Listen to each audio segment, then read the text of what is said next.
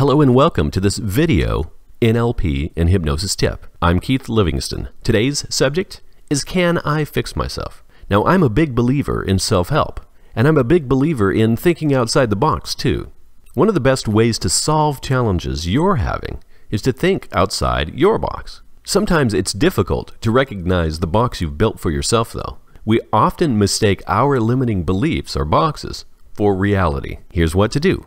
A lot of times people ask me whether or not they should tackle a particular issue themselves. Here, we'll talk about when it's useful to work on yourself, what issues you can deal with yourself, and when it might be a good idea to go to a professional hypnotherapist or NLP practitioner. I personally don't think it matters so much what the problem is. To me, the important factor is whether or not you can get out of your own mental and emotional space in order to find solutions. Here's what I mean. Where we're stuck in life most likely has to do with our constellation of beliefs, feelings, and abilities related to that context. Let me give you an example. Here's an email a friend of mine received about a guy, I'll call him Sam, who'd been having problems finding a relationship. Sam said, "I've tried everything multiple times, but I just can't seem to get a woman to go on a date. I'm 38 now and feel hopeless when it comes to meeting women. I've tried asking more than 15 women out on dates and none has said yes. They all make excuses. Am I so unlikable? No matter how many times I try, it doesn't work. I tried online dating services and it doesn't work. I'm a good guy and I'm what you might call average looking, but I gave up on the idea of meeting a woman years ago because women just don't seem to like me. I don't have any problem approaching women and asking them out, but they always turn me down.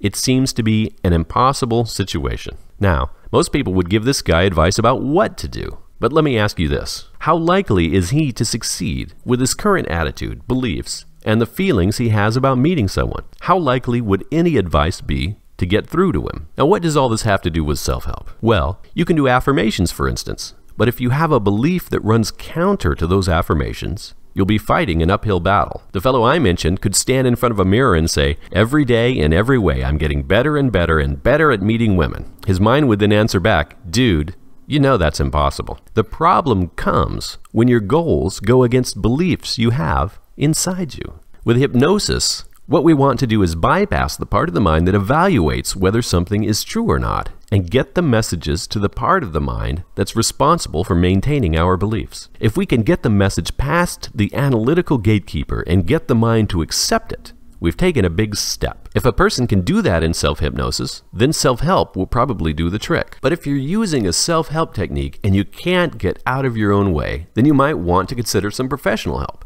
In other words, if you find yourself defaulting back to old patterns, beliefs, and feelings, what you're doing probably isn't working. Also, a pro can help you recognize beliefs that are getting in your way that you may not even realize you have. And professionals might have multiple techniques for changing patterns. And that's good, because different things work for different people. Now, there's one caveat. There are cases when you should consider talking to a doctor or a mental health professional before you start a self-help regimen. As an example, insomnia can be caused by an underlying medical condition, and it would be best to rule those conditions out or treat them before deciding to go the self-help route. This is Keith Livingston. This has been another video NLP and Hypnosis tip. Visit hypnosis101.com for more just like it. We'll see you there. Bye-bye for now.